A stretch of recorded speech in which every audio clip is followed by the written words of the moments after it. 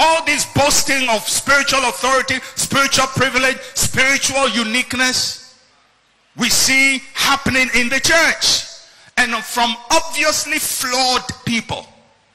They are liars, they are cheats, they are fornicators, they are adulterers, they are idolaters. That means they are practicing idol worship, fetishism in the church. So you see that this man has no discipline, has no moral compass, has no real integrity, but God is using his strength. We must be very careful, Pentecostals and charismatics, when you see people supposedly used by God, but who have obvious, clearly character flaws. Character flaws. Obvious. The man is sleeping with all the ladies, having sex with all the girls in the church. We cannot say, but he's anointed. We have to know. Maybe there is a small group of people that has to be rich. Yes, God is using them, but he's not endorsing them.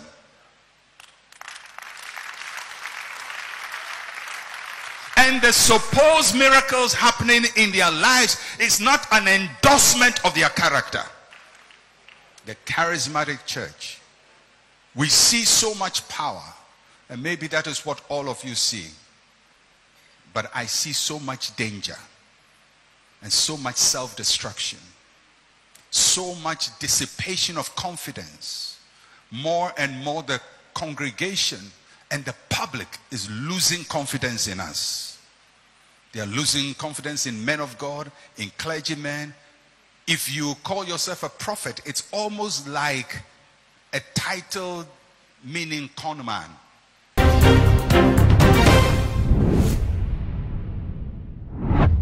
Ebushia answer na 7 December ebeduno de na de besino na nyesi ewie because o hwe we timi ni wakame ne apere a ekoso between asofo na eya asefem na eya hadwen ni nyina eyese some few days ago and I am Papa John Dramani and invited Ghana asofo mpenifo. As a matter of fact, a few of them or the omoya apostles, prophets, evangelists and or invite to eba meeting yase ebini Dr. Osu Bempa Yehu Bernardo Honum, any asofo akesi ahodo, Lighthouse sofo by Action Chapel sofo by any asofo ekuda mahodo ebae. Na program yase na mama John Dramani bunkuto no mo ebon pa ema no. Ohunam nyina nyankopo.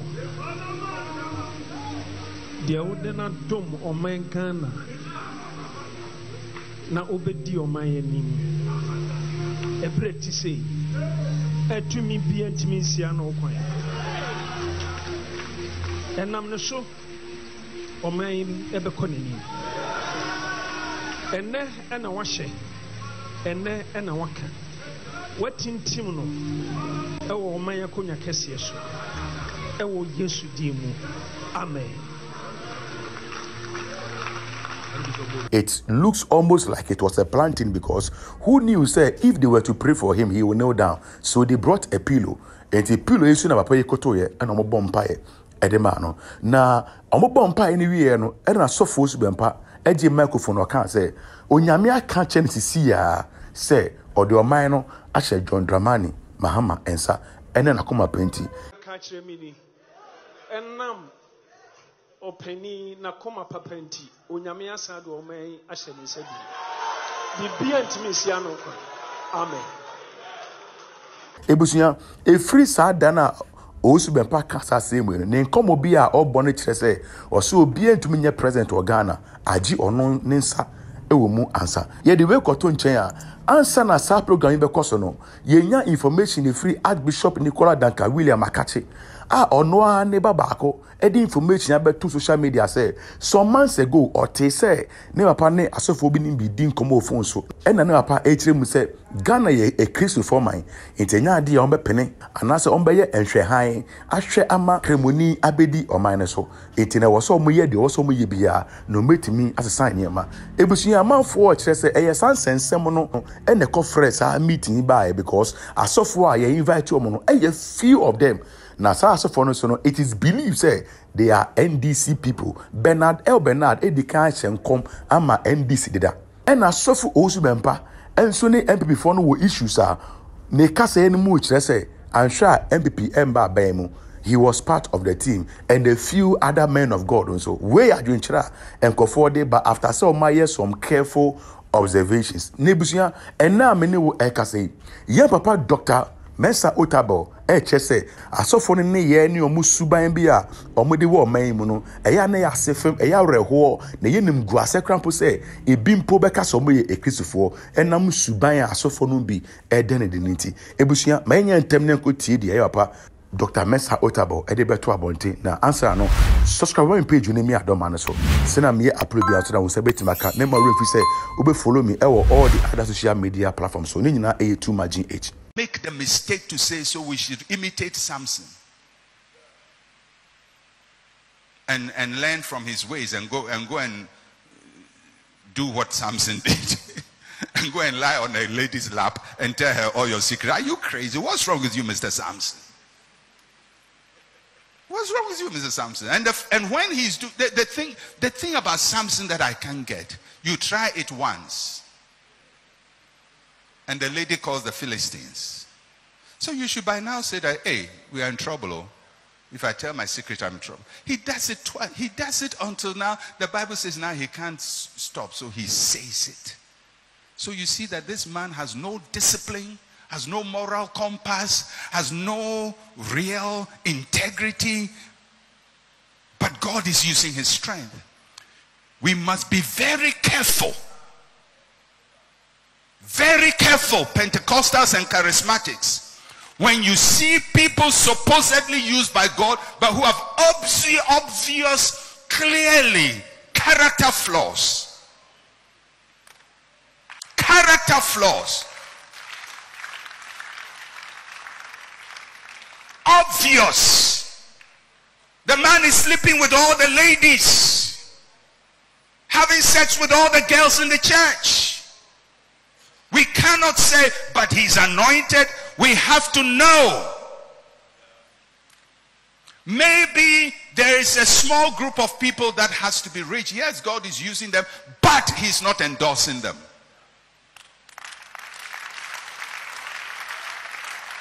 And the supposed miracles happening in their lives is not an endorsement of their character.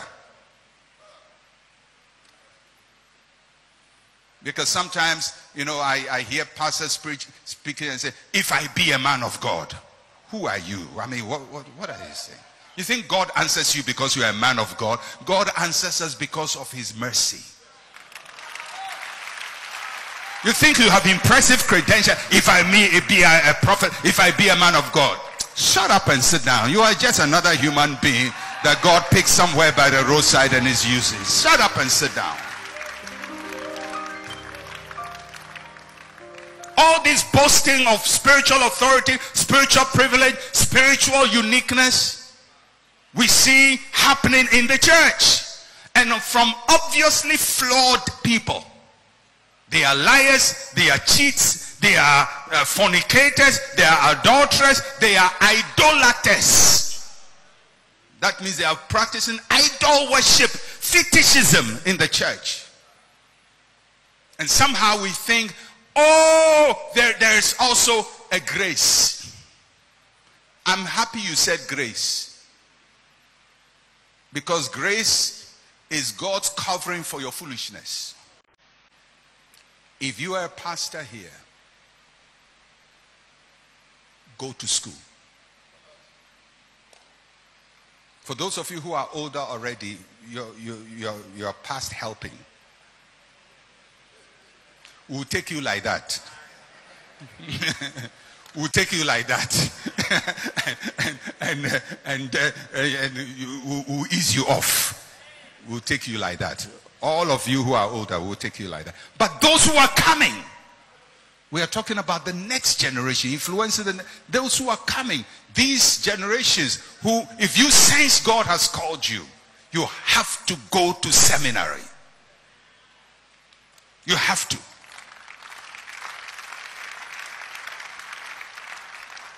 If you are in your 20s, you feel God has called you, go to seminary. If you are in your 30s, God has called you, go to seminary. If you are in your 40s, God has called you, go to seminary. If you are in your 50s, we'll hold you like that. We'll hold you like that. 50s, 60s. We'll just manage with you and ease you out. May you do no harm to the next generation. May you do no harm to the next generation. But we'll hold you like that. The charismatic church. We see so much power. And maybe that is what all of you see. But I see so much danger. And so much self-destruction. So much dissipation of confidence. More and more the congregation and the public is losing confidence in us. They are losing confidence in men of God, in clergymen. If you call yourself a prophet, it's almost like a title meaning con man. How can we take such a sacred title that Isaiah had, that Jeremiah had, that Ezekiel had, that Daniel had, all of these great people? We have so commoditized it and so cheapened it that now this noble title almost means a con man. Because there's no regulatory body. Everybody picks titles as they want and parade with it. Bishop. When I was growing up, if somebody was a bishop, we believed that they were a noble person in the clergy. Because the churches which had bishops in Ghana were two, mainly. The Catholic Church and the Anglican Church. And their bishopric was based on the diocesan system. The Catholic Church, as far as I can remember when I was growing up, had I think about 6 or so dioceses in Ghana. So 6 bishops. The Anglican Church had similar, probably less. Maybe 6 bishops. Later the Catholic Church expanded its dioceses. I think now they have probably about 20-something dioceses in Ghana. About 20-something or whatever bishops. Anglican Church similar. Then Charismatics and Pentecostals say, we won't spoil there. We take whatever is noble. Apostle. We have made apostle cheap. We've made prophet cheap. Then we say, bishop, now it's your turn.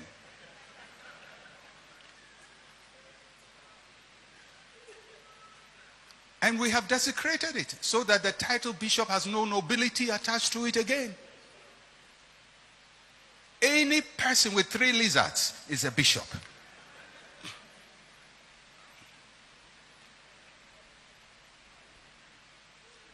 And if in all of these things you don't see self-destruction, then your powers of deduction are very weak.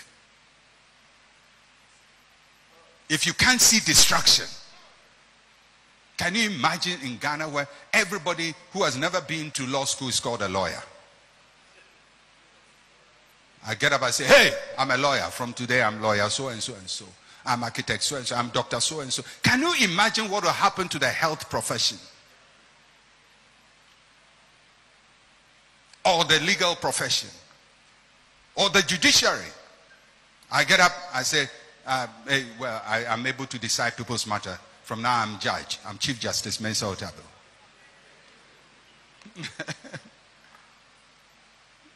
Can you imagine what will happen to the legal profession?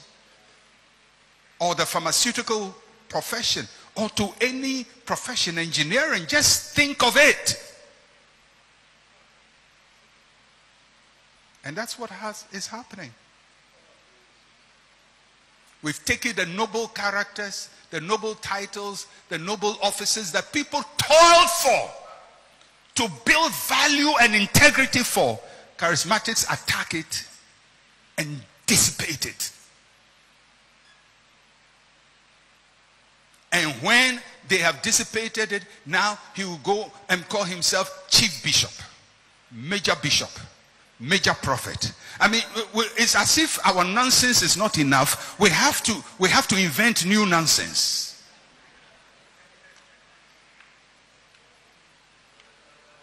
And wearing all kinds of attires.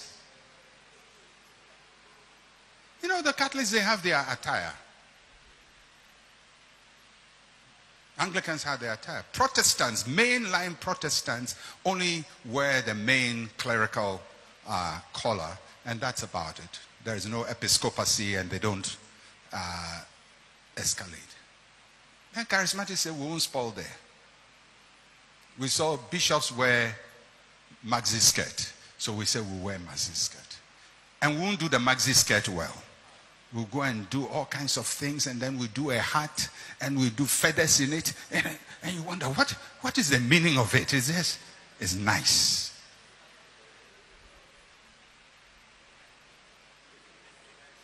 And you see, charismatic, I see sometimes people wearing these fancy dresses.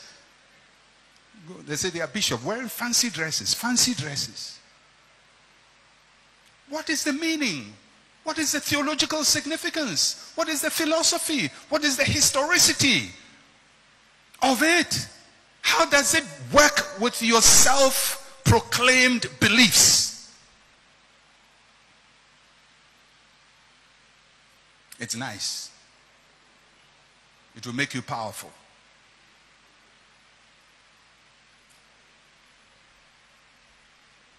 Years ago, about 30 years ago, I met a friend of mine who had just been made a bishop.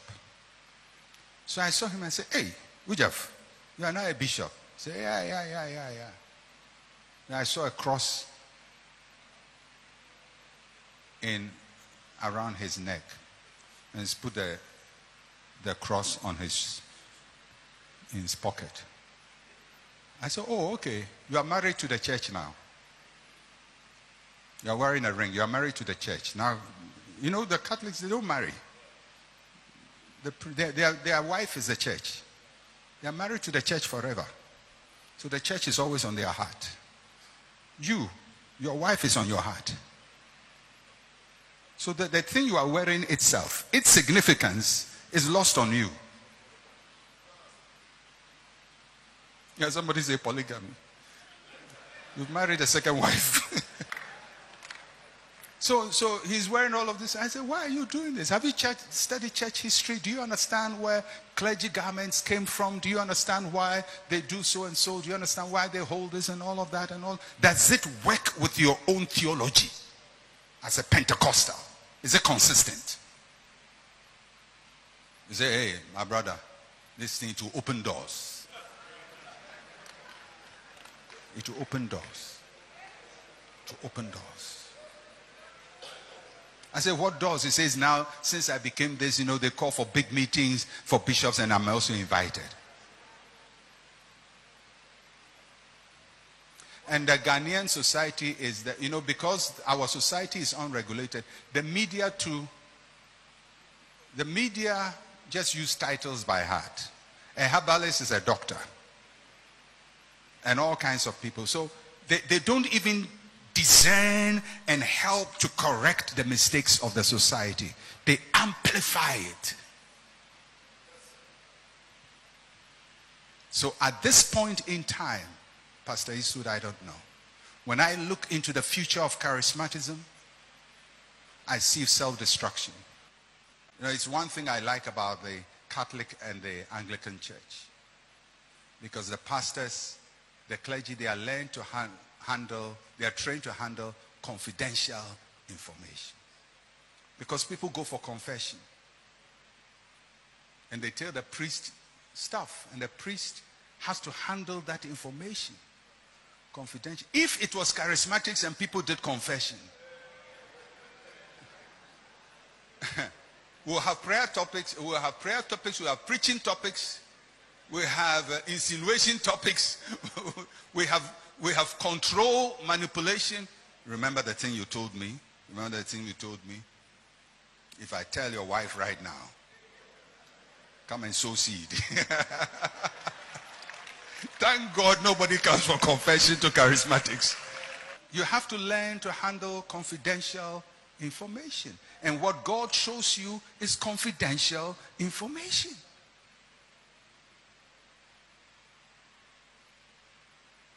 But we blast it. Sometimes humiliate people in public. The Lord showed me this about you, and we describe people's health challenges publicly. Embarrassing situations that they wish nobody hears. God told you about it, and you feel that the best way is to announce it publicly. The sad thing is, even after we have publicly disgraced them, there is no healing. The Pentecostal charismatic church is on a one-way highway drive to self-destruction. And it's because generations after generations are using the example of the previous generation as theirs. They are like the man who prayed with a cat. And generations come and think the cat is more important than the prayer. If you are a pastor here, go to school.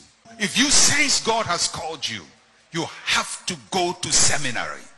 Now, if you believe that anybody who carries the title apostle or anybody who carries the title prophet is the one Paul is talking about, then you would have a church culture where everybody is calling himself an apostle and everybody is calling himself a prophet. Why? Because they want to be seen as the foundation pillars of the church, to give themselves the authority to determine what happens in the church. And I think for most Ghanaians, charismatic Ghanaians, at this point in time, a lot of people believe the apostles and the prophets that the Bible is talking about here refers to people who are called apostles and prophets. So these days, it is very easy to find people called apostles and prophets. Somebody starts, yesterday he was an unbeliever, today he gets born again. Tomorrow he attends Pastor Eastwood's conference, and Pastor Eastwood prays on him and lays hands on him. And the next day after that, he is called apostle. And he has jumped everything. You know, he's just apostolated himself. Or somebody is praying and he sees a mosquito in a dream, or he sees a lizard, or he sees something, he calls himself a prophet. And because it is a self-help environment, when we say something is self-help, it means it has no process. Everybody is helping himself. If you want to take the title, nobody can stop you. If you want to say you're apostle, nobody can stop you. So we have all kinds of things called apostle and all kinds of things called prophet. But what did the scripture mean when it says the apostles and the prophets are the foundation on which the cornerstone has erected his church? And yesterday I explained what this text means. The apostles here are basically the 12 apostles of Jesus Christ. The 12 apostles of Jesus Christ. And later including Paul. That is it. It is a closed group. It is not an open-ended group and a self-evolving group. It is a closed group and that's it. The foundation on the cornerstone is the apostles of Jesus Christ. Those who were with Jesus directly, physically, during his earthly ministry, and those who encountered him supernaturally. And that's only one man, Paul, who encountered Christ post-resurrection. And the existing apostles of Jesus Christ who were with him physically gave Paul the right hand of fellowship and recognized that although he was not with them in Galilee when they were with Jesus, they acknowledged that Paul has had an encounter with Jesus that qualifies him to be numbered amongst them as the original apostle. Now, why is this important? This is important, pastors, because apostles have got canonical authority. Canonical authority. What do we mean by canonical authority? It means that their writings and their teachings are recognized as scripture. Their writings and teachings recognized as scripture.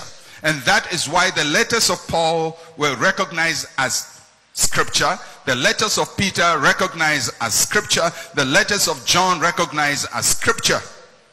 Because the apostles had canonical authority. The other group that had canonical authority is the prophets. And what does it mean when the Bible talks about prophets here? It doesn't mean any prophet existing today. They are not included in this definition. It doesn't mean any prophet that has existed in time past. And it doesn't mean any prophet who existed in the New Testamental era. This prophet here refers specifically to the canonical prophets. That is the prophets who wrote scripture. Isaiah, Jeremiah, Ezekiel, Daniel, Hosea, Joel, up to Malachi. These are canonical prophets. And they are the foundation stone around which the church is built. So, why is that so? And I said that yesterday. The prophets of old pointed, Jesus is coming, the Messiah is coming. The apostles tell us he has come. That's all. He is coming, he has come. So these two tell us the rock is coming.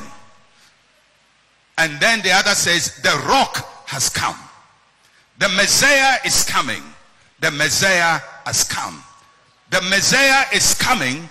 This is who the Messiah is. This is what he came to do. This is what we have to do to believe in him. Those two, the Old Testament prophets who prophesied about the coming of Jesus, and the apostles who witnessed the life of Jesus and point us to him, they are the foundations on the rock.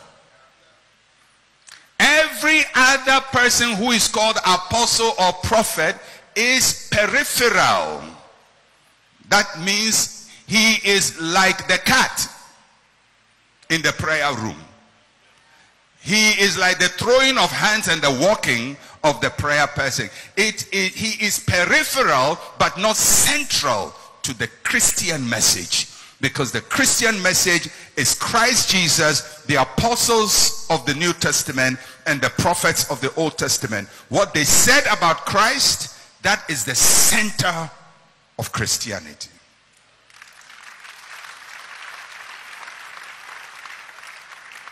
Now, why am I saying this? I am saying this because if we are not careful, we forget about the center and focus on the extra. And we can invent all kinds of things outside of what is central to the Christian faith. The Christian faith is not defined by you or I. The Christian faith is defined by what the prophets said and what the apostles said. So my job, your job, the job of every Christian is you have to go and study. What did the prophets say about the coming Messiah? What did the apostles say about the Messiah who has come? That knowledge, that understanding is the basis on which we build our faith.